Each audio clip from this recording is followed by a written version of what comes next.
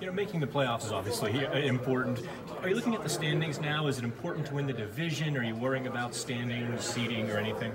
I think we're just trying to continue to just build towards the playoffs. Obviously, we'd like to be as high as we can and get as many advantages as we can, whether it be home ice or whatnot. So I think we're obviously always shooting for that.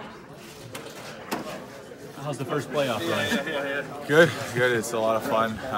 You know, I've been through the same thing down in the AHL. This level here is just a little more under a microscope, and it's a lot of fun. It's the best time of year.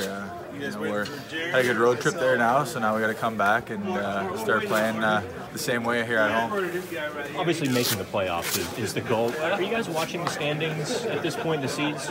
Yeah, you got it. You know, you want to take care of your own games first, but you're definitely keeping an eye on them, seeing what's happening around the league, and you know, it seems like every team keeps on winning, so we just got to keep doing what we're doing here now and keep getting our wins when we're having them in front of us. Is winning the division a goal or important at this point, or is it a matter of just preparing for the playoffs? Yeah, you know, we have our eyes set on that too. You know, it's still pretty close in the next 5-6 games here. There's going to be a lot of movement, I feel like, so hopefully we can just take care of business and keep winning games and take it one game at a time, and hopefully we end up on top at the end of it. You know, playoffs are obviously an important part, but are you worrying about the standings, the seedings at this point? Are you watching that? Well, I mean, we're just trying to grab as many points as we can. We want to win out and climb as high as we can.